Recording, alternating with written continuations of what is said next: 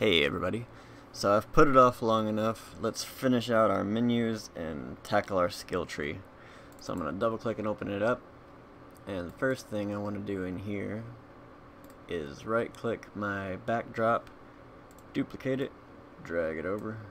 I'm going to scale it down for our little title display thing, whatever you want to call it. Move it in place. Might be a little big. Right there looks good. Drag it down so it overlaps a little bit. Don't want no gap between it. That looks good. I'm going to drag a text block out, and I'm going to set its text to be skill tree.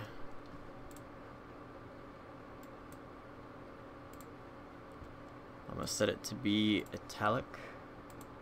Compile that, and that looks good.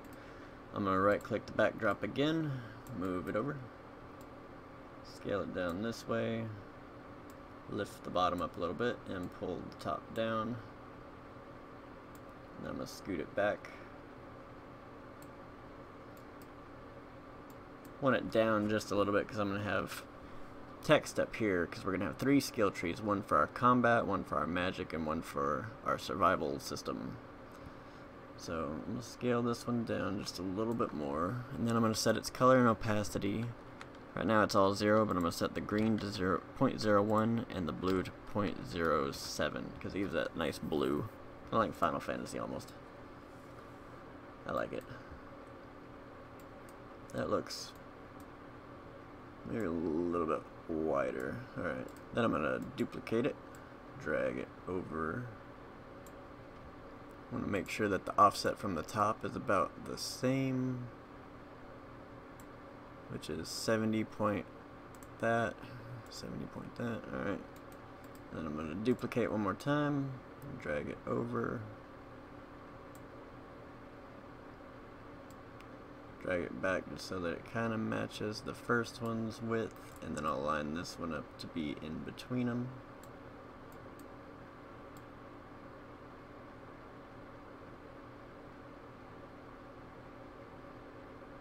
That looks about right. It looks close enough anyway. So now I'm going to grab my skill tree text. I'm going to duplicate it, drag it over above the first one,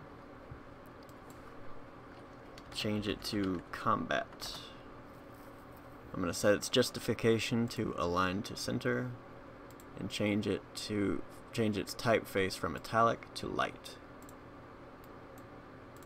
I'm going to drop it down just a little bit, then duplicate, drag it over,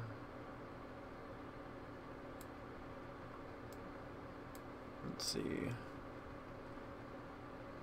160, 160, and I'm going to change this one to say magic, duplicate, drag it all the way over, position Y we want to be the same as the other ones, which if I'm not mistaken, yep it is, it's good. And then I'm going to change this one to survival. So now let's drag out a button. I'm going to set its size on the X to 75 and on the Y. That might be a bit big. Let's do 50-50. I want to set its draw as to image on the normal, the hovered, and the pressed. Now on hovered, we want to get the tint and change the V to about 0.1. That way when we scroll over it, it'll do what it's supposed to. Actually, we have to put text in here, that's right. So let's drag out our text block. And then we'll resize our button to fit that text block. So, now I want to set the text on the first one. Let me get my list real quick. I made a list of all the things we're going to increase for each one. So, the first one will be max health. I'm gonna change its... You gotta be fucking kidding me. I'm gonna change it to light and change its size to about 20 so that it fits inside our button. Then now we can just duplicate it. So I'll duplicate that one, drag it down and in line with the other one. Let's see, 1040. Oops. Yeah, 1040 and 1040. 224 to 296. Let's set this to 225 and then 300, just so we know there's 75 points in between each button. Now this one I'm going to set to max stamina. Max stam, we'll know what that means. You can change these to be, you can put images on this or whatever you want. I'm just putting text right now. So I'm going to duplicate that, set its X position to 1040 and its Y to 375 so that we know there's 75 points in between. Let's see. Let's just change this to a plus sign sword because this will just improve our sword ability. Duplicate. Scroll to the new one. 1040. 375 plus 75 would be 450. And then I will change its text to plus shield. That's not how you spell shield at all. Plus shield shile. Now we'll duplicate it one more time. Grab the newest one. 1040 by 525. It barely fits. I'm going to drag this down just a little bit. Set its offset bottom to 110. Offset bottom. Oh. Make sure they're all the same length. Sorry about that. And we'll change the last one's text to plus potion. Plus H potion. And that'll increase our health potion potency. So another thing we want to do real quick is we'll grab our combat text, we'll duplicate that, and we want to drag it down to the bottom and type in skill points so that we know how many skill points we have available. Duplicate that one more time. We'll drag it over to the other side and we'll just set it to 0 for now and its justification to align to right. Let's make sure they're in line with each other. So it's 1044 and 616. 616 being the one we want to match up. We'll adjust this in just a minute. So now for our magic, we want to just duplicate this. Drag the other one over in place. We want to set its Y position to 225 so that it lines up with the other one. Now for our magic, instead of max health, I'm going to change it to say max mana. Then I'll wait. Does that look lined up? No, let's change it to about 1275. No, 1270. Just kind of play with the numbers till you find the look you really want. 1270 looks decent. 1268. Nah, 1270. 1270 for mine. So I will duplicate that. Go down to my new button. Set it 1270 by, what was it, 300? Yep. And I will set its text to Fireball.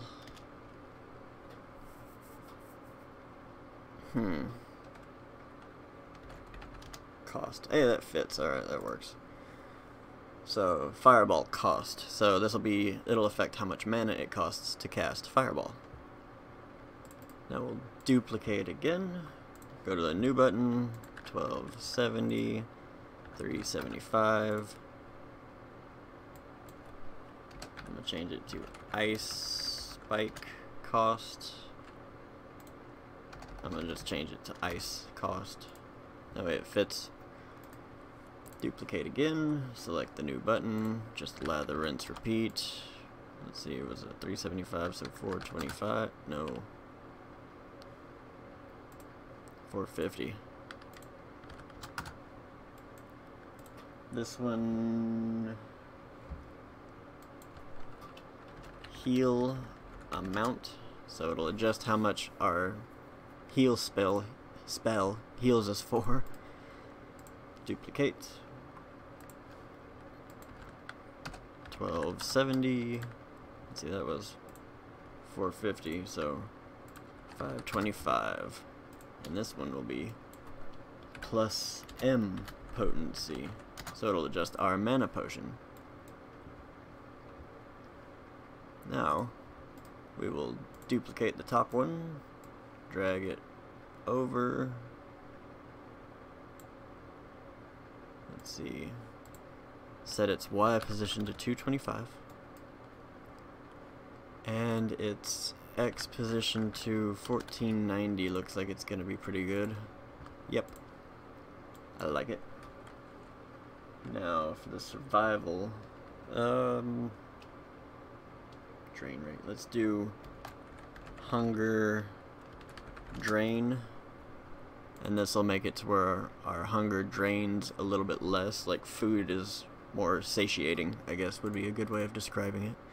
We'll duplicate that button, go to button 14, 1490 and 225, so 1490 and 300.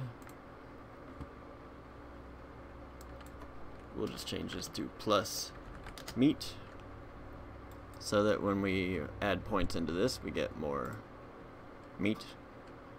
Duplicate, new button, 1490, 450, 375. That's my bad. So I'll take away plus meat and plus plants so that we get more plants each time. Duplicate, 1490 by 450. This one is plus or. Duplicate, select the new one, 1490 and 525. And this one will be plus leather, so that we get more leather per. Let's rearrange this a little bit. This doesn't really make sense this way, so I'll change that. Change that to leather. Change the top one to plant. And then the second one to meat.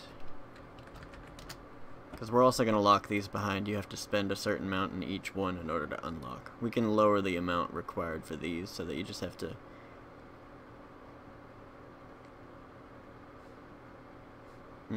actually, in the survival tree, we'll just limit to where you can only put like 1 point in each one. Whereas the rest of these, you'll have to spend a certain amount. Actually, you know what? Screw that.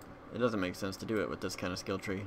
If you have a branching skill tree, I'll show you how to make it to where you have to spend a certain amount and then you can unlock the next row. But for our game right now, we're just going to make it to where you can just pick whichever one you want. That makes more sense for this kind of skill tree. So now what we want to do, I'm going to actually increase the size of that text to about 30. Actually, let's check real quick. Inventory. Nah, it's 24. So I'll leave it at 24. Kind of align it. And then just drop this down and make this smaller instead of making this bigger. That looks better. Now what we want to do is get our skill points set up to where it registers. So we'll find our character, right click, edit player BP, And under player base stats, let's duplicate the base strength, or just any of these integers, really.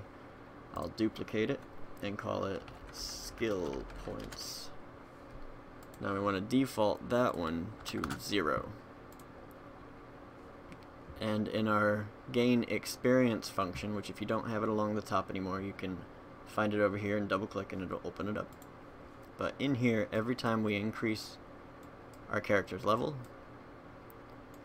we want to just go ahead and kind of move all of this, except for those two, but we'll move this way a little bit. We will set our skill points, do a get, drag off integer plus integer, and then hook that just like that, so that every time we level up we gain a skill point. So now in our skill tree, we want to go back to where we set our skill point, go to its content, text, and we want to bind that. Drag out our player reference, get skill points, and then plug that in like so. So, good deal.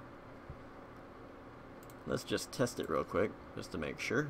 So I'm going to set up a quick little function real quick, just on G key. You don't have to follow along with this part if you don't want to. Gain XP, target is self, XP to gain. I'm going to set it to 5. So, check my menu, I need to level up. So now we got that, and I have a skill point. Good deal.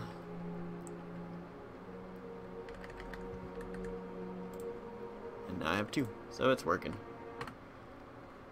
Oh, that's just because I have knights out here, and I haven't set up a patrol point for them yet, so